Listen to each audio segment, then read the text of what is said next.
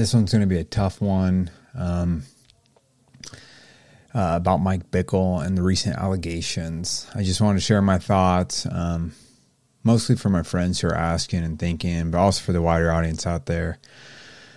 So recently, a public statement concerning allegations on Mike Bickle was released on October 28th. If you don't know what's going on, it was released by Dwayne Roberts, who is a former executive of the leadership team and board member of IHOP KC. Brian Kim, also a former executive leadership team and board member of IHOP KC. And Wes Martin, former pastor of Forerunner Christian Fellowship, which is part of IHOP, and former vice president of student affairs at IHOP-U. So those are three guys respected in that community who were there for a very long time, serving at the highest echelons of leadership there, right? And they wrote this article. I'll read parts of it to you in case you haven't read it. This is online. And the point of saying who they are is that this isn't from outsiders accusing Mike. This is three people who respected him, learned from, mentored by him, and they thought this was serious enough to bring forward. They wrote, a few days ago, we made the leadership team of the International House of Prayer in Kansas City, IHOP KC, aware of serious allegations spanning several decades concerning its founder, Mike Bickle. Without going into details to protect the privacy of the victims' identities, we have found these allegations of clergy sexual abuse by Mike Bickle to be credible and long-standing. Everything I know about these guys is they don't have an axe to grind, but maybe they do. Because the question is this true or not true, right? To be credible and long-standing. But, I mean, that's intense that three of these guys, all on the executive leadership team, are all coming forward to say this. It lends to the belief that this is real. Because I don't think they do this just haphazardly. So it says the credibility of these allegations is not based on any one experience or any one victim, but on the collective and corroborating testimony of the experiences of several victims. Prior to meeting with the leadership team of IHOP, we attempted to bring the allegations and the testimony of one of the victims directly to Mike Bickle in the spirit of Matthew 18:15-17. Now, I don't know if a victim was there or not. I was trying to understand that in the way they wrote this. However, we were repeatedly rebuffed by Mike Bickle, and we were refused any sort of meeting. Instead, Mike used manipulating and intimidating tactics towards the victims. That makes it sound like they were there to isolate them and discredit them, or maybe just in reference to them. I don't know. To avoid further wounding of victims, we met with several members of IHOP KC's executive leadership team. Sounds like that's probably Isaac Bennett, David Sliker, and Stuart Greaves, and I don't know who else is on the team. There, we shared testimonies of these victims of Mike's inappropriate words and actions. When these allegations were brought to our attention, we were shocked. We could never have imagined that inappropriate conduct with women as something we would ever need to be concerned about. The allegations seemed out of character to the man we thought we knew. So it shocked them. And it's sad to hear them say the man they thought they knew. Like sounds like they're deeply hurt by this, that what they believed is a lie or a sham. But they were so serious we could not ignore them. The scriptures inform us that leaders in the church, especially those who teach the word of God, are held to a higher standard and stricter judgment. We believe that Mike Bickle's actions were not above reproach and fall short of biblical standards for leaders in the church. To be clear, the allegations made about Mike Bickle's misconduct were sexual in nature, where the marriage covenant was not honored. Furthermore, the allegations made also reveal that Mike Bickle used his position of spiritual authority over the victims to manipulate them. We do not share this process to fill in salacious details, but to protect the integrity of the victims and their experiences that were shared. We appeal to you to refrain from using names of any victims. These are women who have always been viewed, so it sounds like they know these women, who have always been viewed as credible, trustworthy, and courageous. None of these victims had any intention to punish Mike Bickle, and they had nothing to gain by sharing their experience except the pursuit of truth, repentance, mercy, and grace. Signed here by Dwayne Roberts, Brian Kim, and Wes Martin, who I mentioned earlier. So heavy stuff. Especially tough for me because, like, Mike was a hero of mine. And at the outset is we don't know the truth yet. Like, we're so far away. I live in California. I don't know any of these people personally. I've met Mike in person, drove around for a week when he came out to Bethel. And I've been to IHOP. I was there in 2007. I took Alan Hood's class, not the Life of Christ, but Christology 2 or something like that. And so I took some other classes also. I don't remember them off the top of my head. I was there for a few months, and I was considering becoming a IHOP staff intercessor at the time. I decided not to at that time, and I moved back out to Redding, California. But I have listened to him since high school. Before I even knew I was listening to Mike Bickle, and I was in high school in 1998 to 2002 or whatever it was. I've literally listened to thousands of his sermons. I have read probably close to every book he's written. So I'm very familiar, and I'm very grateful for his teaching ministry and the revelation on the praying church that he has. And I think one of the questions that comes up is, if this is true, if the allegations are true, does that mean everything Mike has ever said is garbage? I don't think it is. I think people are mixed bags.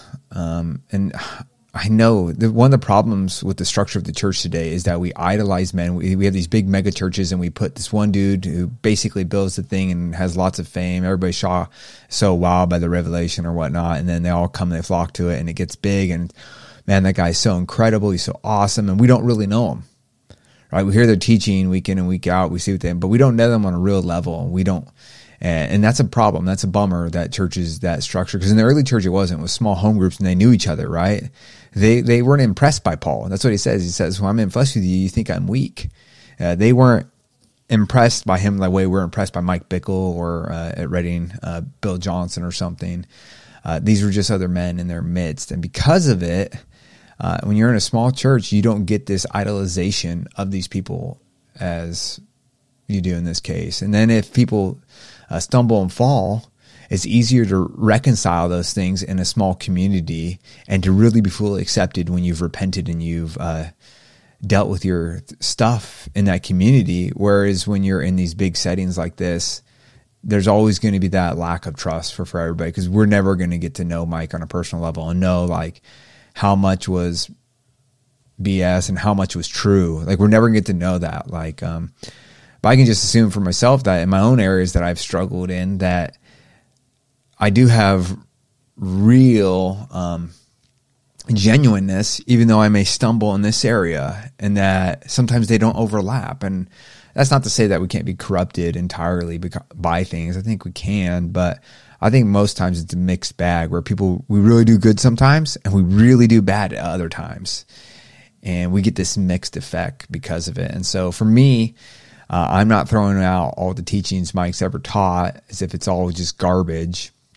The manipulation, though, spiritual authority, I think that bothers me more. If this is true, right? We're all assuming if this is true, then the sexual misconduct. The sexual misconduct, like not making an excuse for it, not saying it's okay at all.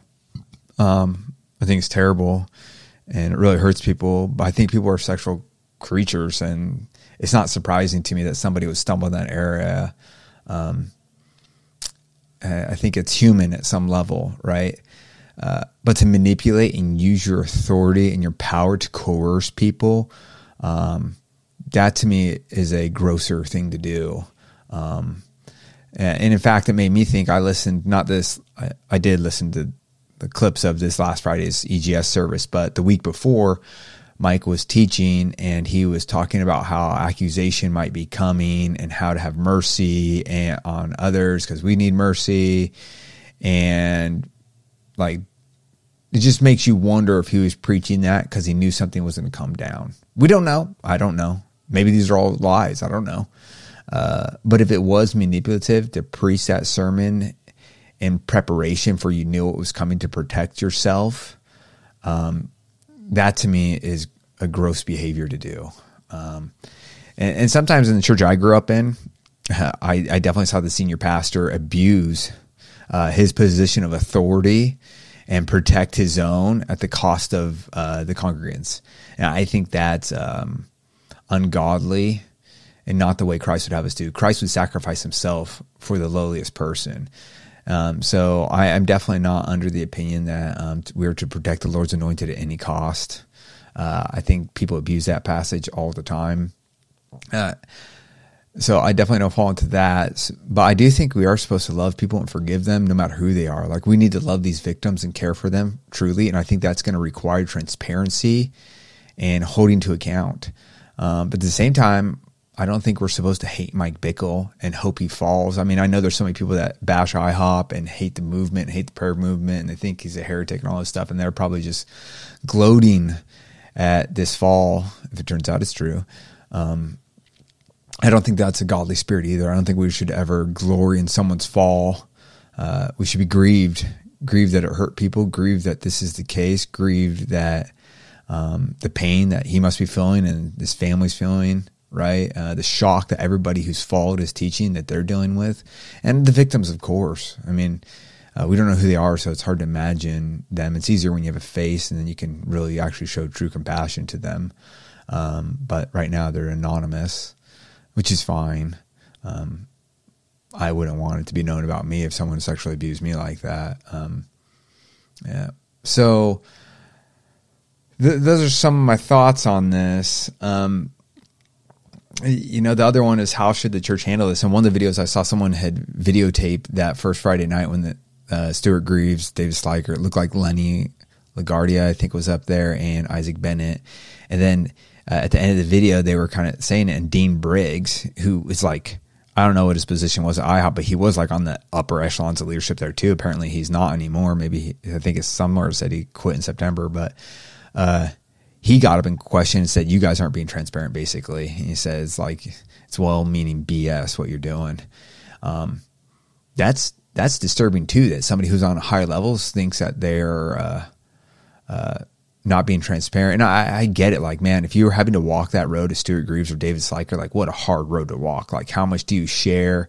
How much do you not? I mean, like, because we are supposed to, love covers a multitude of sins, and we are supposed to care. We're not supposed to just do what people demand of us, right? Like, we're living by God's standard, not the world's standards, and we're not under the compulsion of men.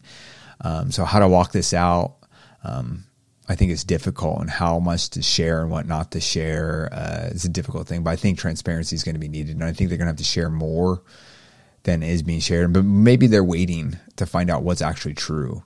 No point in spreading a whole bunch of stuff you don't know is true. Wait for it to be found out that it's true.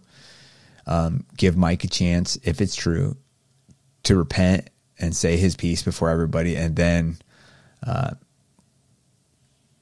let it all be known. I think that'd be the clearest way and the best way for Mike even to be better, and for the victims, right? They need real justice. They don't need this swept under the rug if this really happened. That is doing them no good. And Jesus doesn't favor Mike over the victims. He loves them both equally. He wants what's best for both of them, and so should we.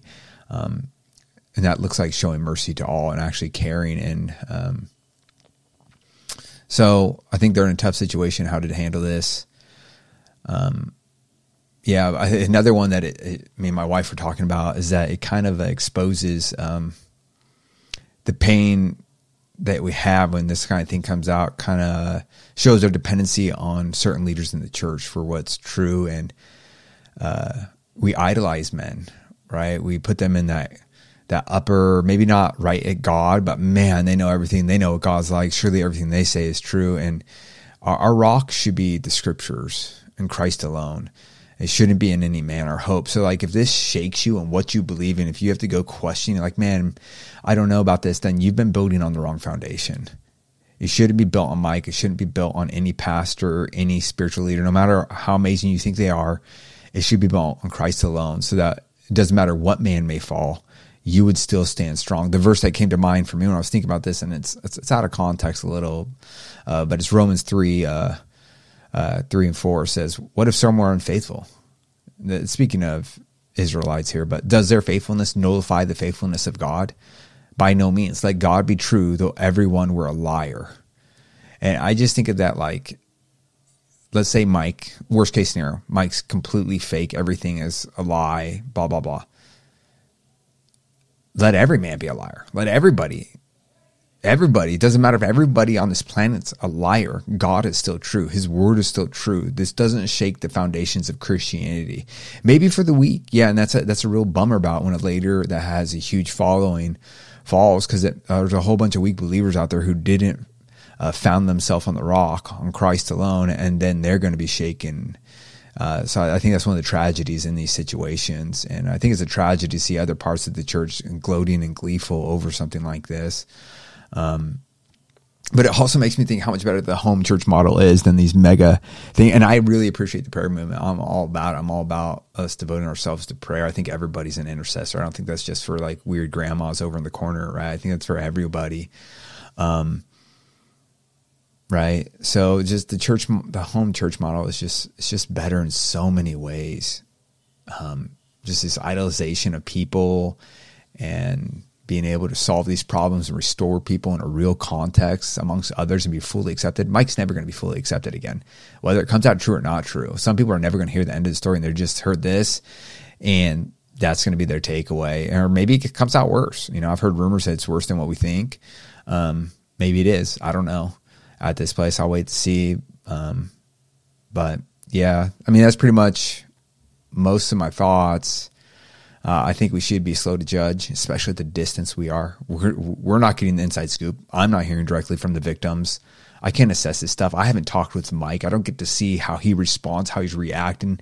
I mean, in this document, it says he rebuffed them and used manipulating and intimidating tactics towards the victims. I mean, that's somebody's interpretation of what happened, right? Like, I'm not saying they're wrong. I'm just like, I would like to know exactly what he said, how his face, demeanor looked, so I could judge it for myself. But we don't get those details. So my caution is at a distance, we need to be careful and to not judge too quickly. And at the end of the day, we need to forgive and we need to love and we need to pray for people's reconciliation, that they really know Jesus. And I'm also reminded that like of my own fallenness, like we stand here and we judge Mike and judge everybody. And I'm not saying we shouldn't call it as it is. I'm saying we need to be reminded that we're just as capable of sinning in that way, of committing gross, heinous sins that violate others. We're all capable of it. And we've all done it at some level, right? We may not have the stage and we may not have got publicly shamed as Mike is getting, but we've all done this stuff. And so just as we've been shown mercy by Christ, we should show mercy to others. And at the same time, that doesn't mean neglecting the victims or discrediting them or anything. Until we know the details, we don't know. We don't know how this is paying out. So we just need to be careful and be slow and trust God in the process and not let our faith be shaken because of these allegations. Yeah. All right. Thanks, guys. Let me know what your thoughts are. I'll be around. I'll be thinking about this, chewing on it. It's hard to stop thinking about. All right. I'll see you guys. Bye.